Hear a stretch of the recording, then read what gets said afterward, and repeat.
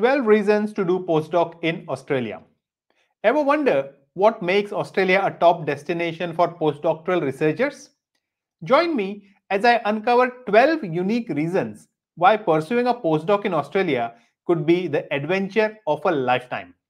From world-class research facilities to an unbeatable lifestyle, let's dive into why Australia should be on your radar. So next is, why should you do postdoc in Australia?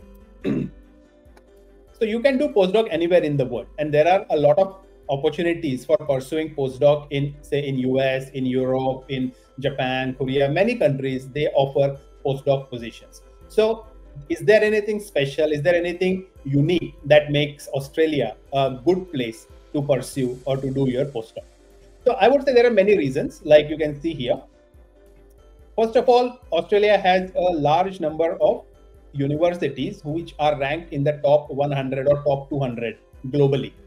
So if you are in one of those universities in Australia, you have a really good thing in your CV that you can show that you have worked in this best university in the world. There are diverse research opportunities because within Australia, given its specific geography, it is the ideal location for pursuing certain kind of research. For example, if you are into astronomy or astrophysics, then Australia is probably, or South Africa is probably a very good country for you to do your research, because the square kilometer array, which is the biggest telescope which is being built in the world, is in Australia. So being here and working on that kind of research, Australia becomes a very relevant place for your research. Next is competitive funding and grants. There is an opportunity for you to apply for competitive funding and grants while you are doing your postdoc, and you will be part of a team that is applying for such grants. You also have the option to engage in collaborative research within the community, either Australia or Asia, but you have the opportunity because of the time zone that you can connect and you can collaborate with people in these countries. Next is the quality of life in Australia is very amazing. And you can see that many of the cities in Australia are ranked as the best and the most livable cities in the world. So for example, Melbourne, Perth, these are the cities that are often listed in the top 5 or top 10 most livable cities in the world. So you are coming to a country which is a very nice country.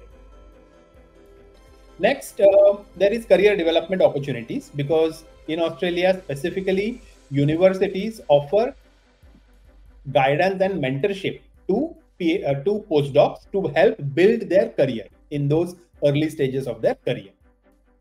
Another reason why a lot of PhDs are coming to Australia to pursue their postdoc is because they can get permanent residency in Australia through getting their postdoc.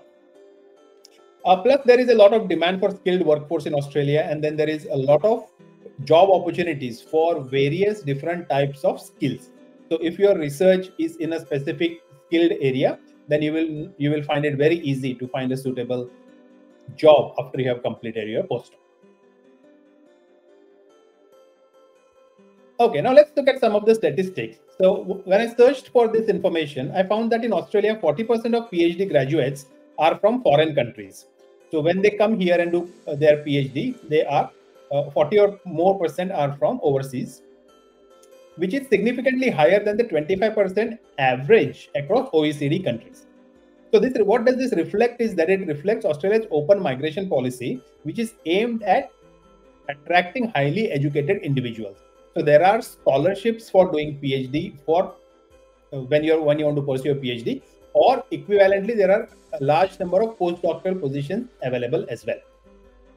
But one interesting thing that I found was of one of the studies that was undertaken, where 284 postdocs were interviewed.